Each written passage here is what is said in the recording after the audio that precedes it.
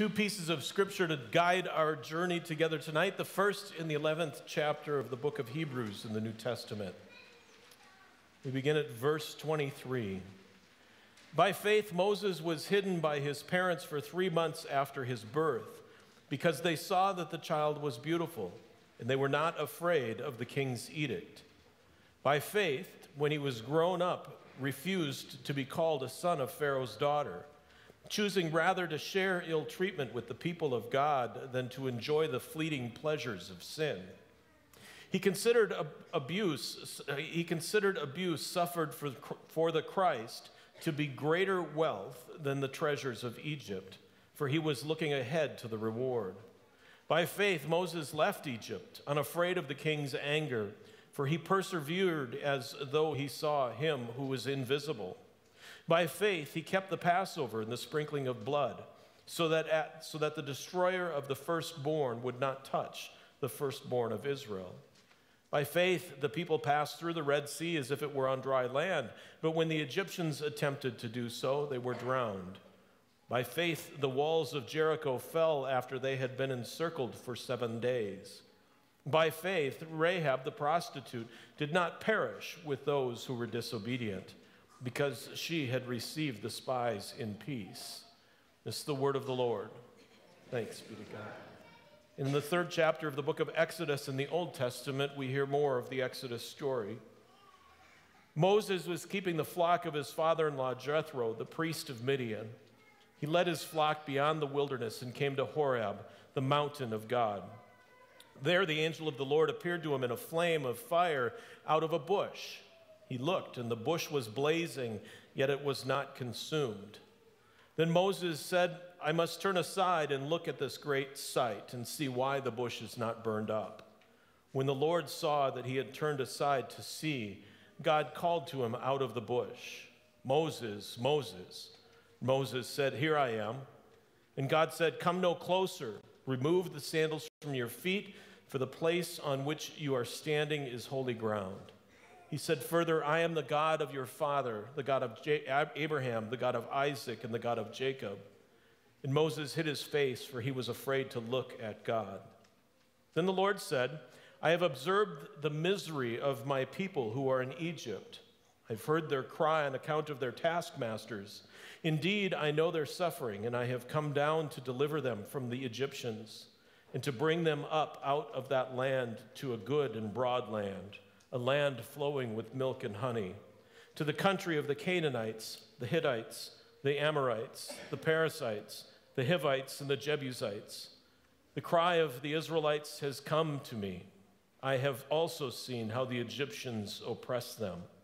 So come, I will send you to Pharaoh to bring my people, the Israelites, out of Egypt. This is the word of the Lord. Thanks be to God. So, brothers and sisters in Christ, grace and peace to you from God our Father and our Lord and Savior Jesus, who is the Christ. Amen. So have you ever walked into a room and forgotten why you walked into that room? I'm glad I'm not the only one. Or have you ever stood in front of the refrigerator door as it's standing wide open and thought, why do I have the refrigerator door open in the first place?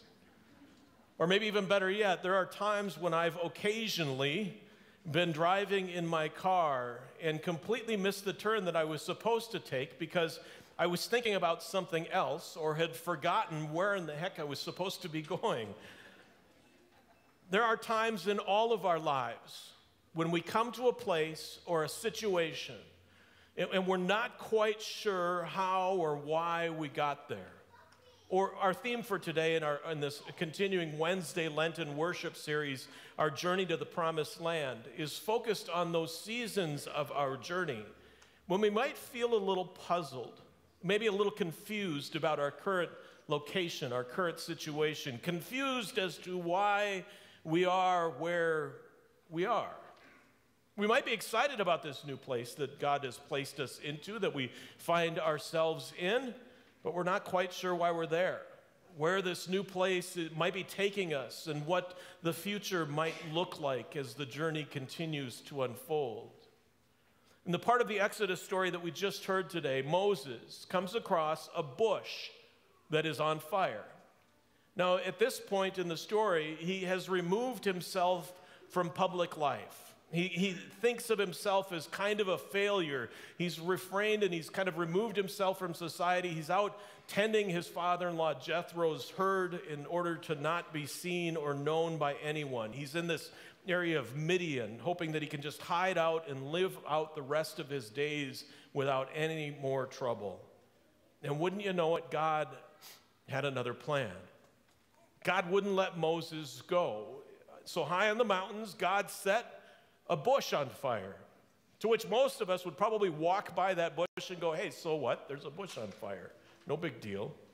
The problem with this bush is that it burns and burns and burns and never gets consumed by the fire. That's what got Moses' attention, just like it would get all of your attentions if the plant sitting on this altar table today suddenly burst out into flames and yet didn't get consumed by those flames. Moses turned toward the bush, and out of the bush, God spoke. What might you say if God started speaking out of this plant today?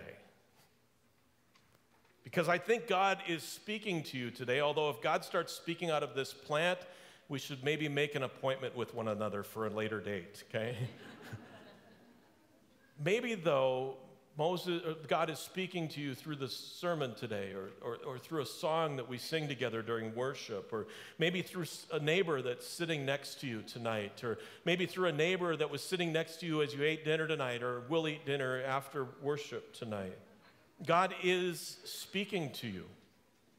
Will you try and hide from that voice? Or like Moses eventually did, will you stop and pay attention to it finally? After all, something has caused you to turn from whatever it was that you were doing earlier in this day in order to be able to sit in this holy space for a few minutes of worship together as a community tonight. I know for a fact that for all of us sitting here, 5:30 on Wednesday evenings is not your normal worship time. If it is, we have to talk about that too, because we don't worship on Wednesdays at 5:30 usually. But something has caused you, or someone has invited you to be here tonight. And as crazy and as confusing as that might sound for many of us, what's even more spectacular about this time of worship right now is that the ground your feet are touching is holy ground. Moses might have been a little puzzled or unsure at what was happening or why it was happening when God came to him yet again, but God was with him, and God reminded him who God was, and God also let Moses know and see that the ground he was standing on was holy ground.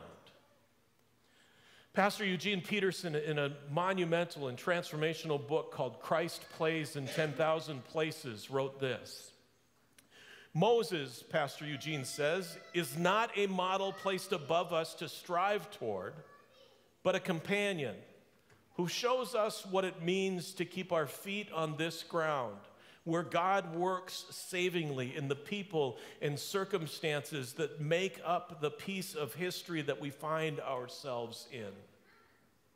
So what piece of history do you find yourself in?